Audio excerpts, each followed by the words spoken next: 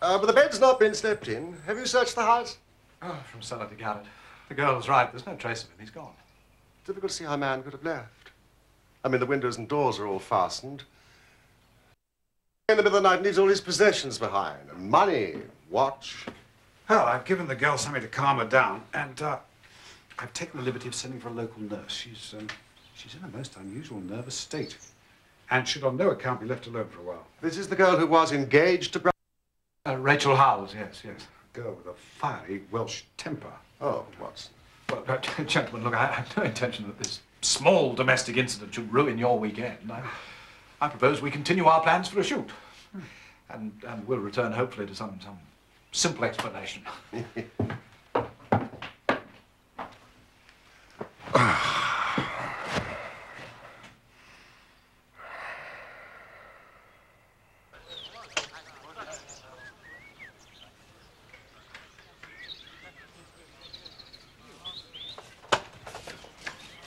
Come up.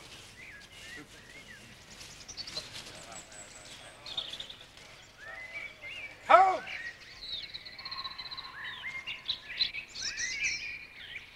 Well done, Watson.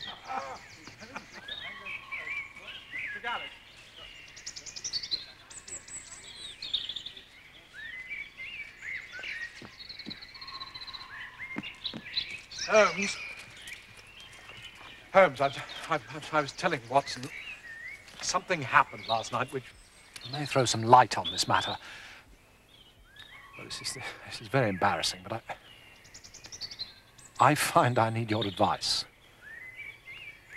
I couldn't sleep after foolishly taking that cup of café noir after dinner. And about 2 o'clock, I gave up the struggle. I came downstairs to fetch a novel I'm reading, which I'd left in the library. Well, you can imagine my surprise when I saw a glimmer of light coming from the open door. I remembered I'd extinguished the lamp and closed the door when we retired. Naturally, my first thought was of burglars.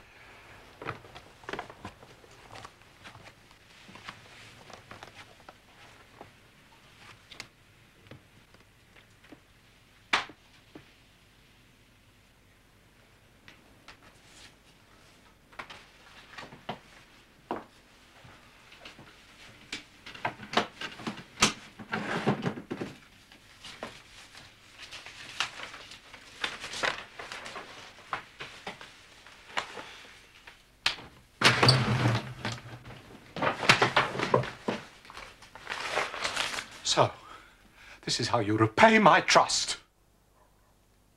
Prying into my family documents. You will leave my service tomorrow.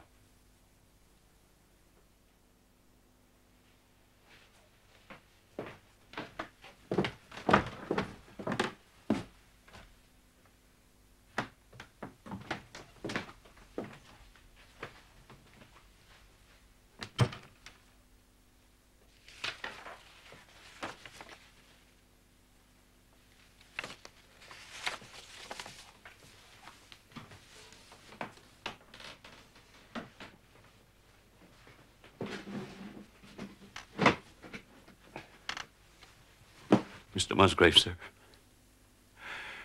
I can't bear disgrace. I've always been proud above my station in life, and disgrace would kill me.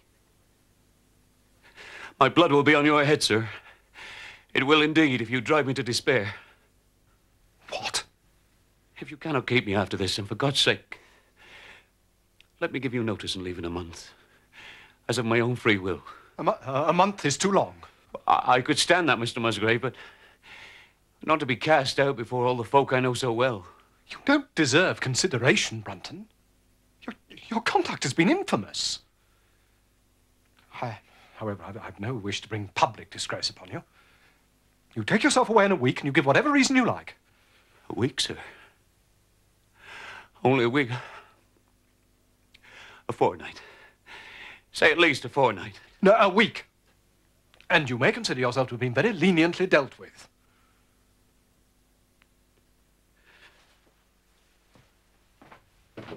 But what is strange is that he seemed most anxious to stay. Well, it's quite plain to me what happened. He went back to his room, thought it over, decided to stage his disappearance, there and then, cleverly. Possibly with the help of his new woman friend. Janet? Oh, no, she lives with her father on the other side of the lake. And besides, I doubt if she'd have the wit to help him. This piece of paper, which Brunton thought worth his while to consult, even at the risk of losing his job. Well, it's nothing. It's nothing of any importance at all. Nevertheless.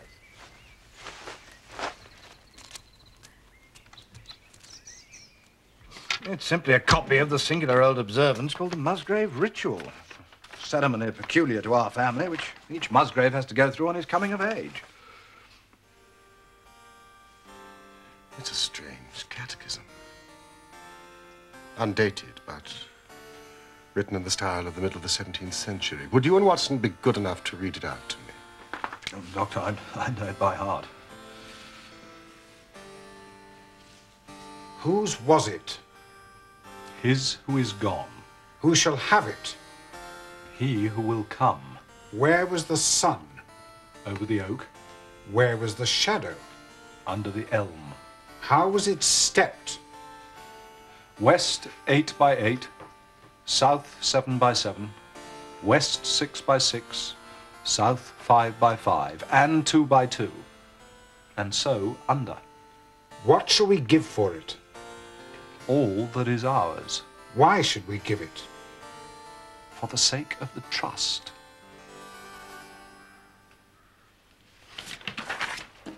It's a treasure hunt. Oh, no.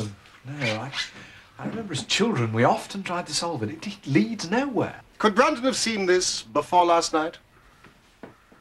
It's possible. We took no pains to hide it. But what could he want with it? Obviously, he was refreshing his memory. You say that he had some map or chart which he thrust back into his pocket the moment you appeared. That's what it looked like. Yes, we must re-examine this ritual. The measurements obviously refer to some exact spot to which the rest of the document alludes. You're given 2 guides. Yes, an elm and an oak.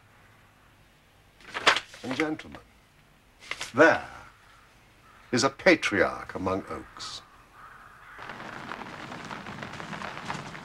Certainly the oldest oak on the estate. This tree must have been here at the time of the Norman conquests. In all probability, but I tell you, it can't be the oak referred to, Holmes. Generations of Musgraves have attempted to solve it. They've dug up half this field.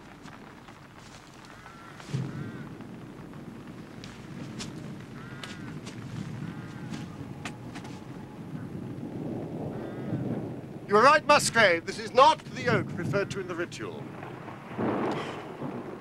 Are there any other large oaks in the immediate vicinity? Not within a mile of the house. Where was the sun? Over the oak. You can make nothing of it today, old man. The weather's turned.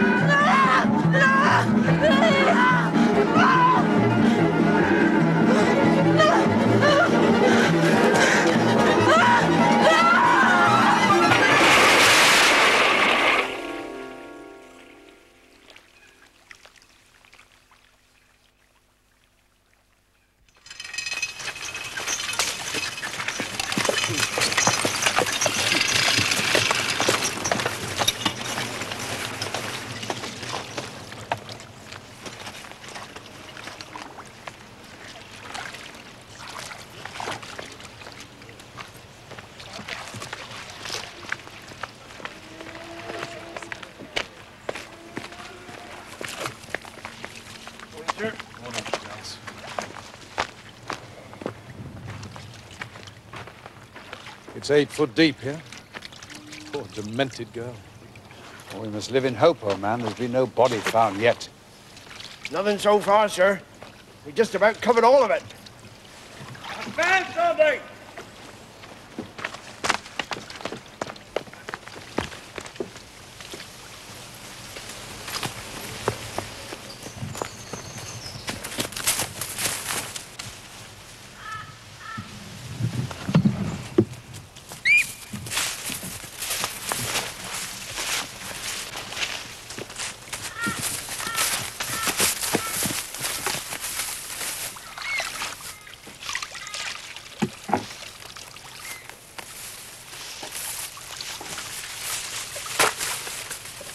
What does it contain? Nothing of value. Could have been thrown in by anyone at any time. No, recently, or the water would have rotted the bag. The maid last night. Well, it would explain her journey to the mere, but then, where did she go?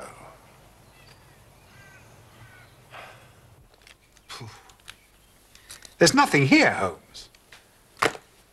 It's just a mass of rusted and discolored metal and some pebbles. And where is Brunton? Or Rachel?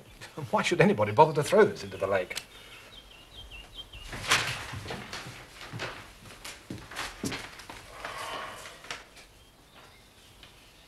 I'm convinced that there are not 3 mysteries here, but only one. And the solution of one may prove the solutions of the others.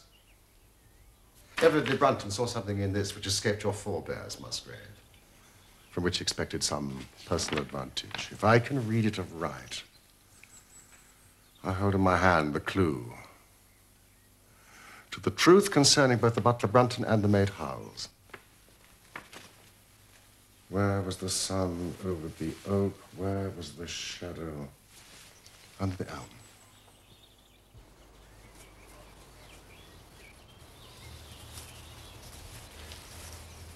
So this is where it grew? Yes? I suppose it's impossible to tell me how high it was. Oh, I can give you that at once. It was 64 feet. It's my old tutor. He used to give me lessons in trigonometry. When I was a lad, I used to know the height of every tree and building on this estate. I am grateful to your tutor. Tell me, did Brunton ever ask you such a question? Here, on this lawn? Now that you call it to my mind,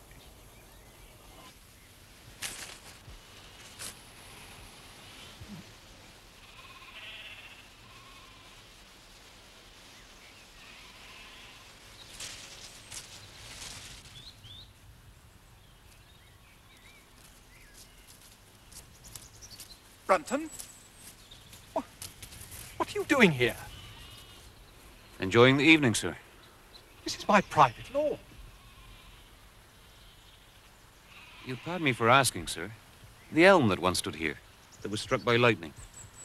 You wouldn't remember the height of it, would you, sir? Well, why should you want to know that? Well, I'm arguing with Mr. Tregallis about it. I say it was 50 feet, he puts it higher. We've a small wager on it. Oh, well, you've lost your wager, Brunton. It was 64 feet. Ah, was it? I shall just have to be a good sport and pay up then. Thank you, sir.